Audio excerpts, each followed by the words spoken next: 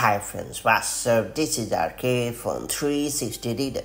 It's time to learn how to remove tracking information from URLs in Safari on iPhone, iPad, and Mac. In iOS 17, iPadOS 17, and macOS 14 Sonoma, Safari can remove tracking parameters from URLs in order to prevent cross-website tracking. When a tracking parameter is detected while browsing or copying a link, Safari automatically strips the identifying components of the URL while leaving the rest intact. The links still work as expected but no longer have unique identifiers. That said, let me show you how to control this setting for both private and non-private browsing modes the right way.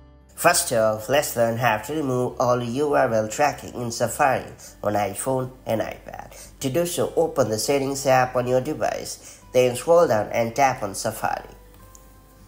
After that, scroll all the way to the bottom of the screen and tap on Advanced.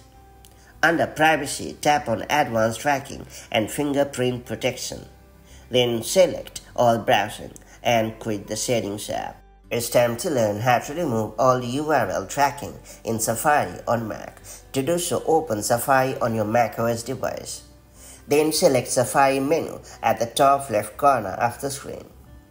After that, choose Settings in the drop-down menu. Then click on the Advanced tab. After that, make sure that the box is checked next to Use Advanced Tracking and Fingerprint Protection.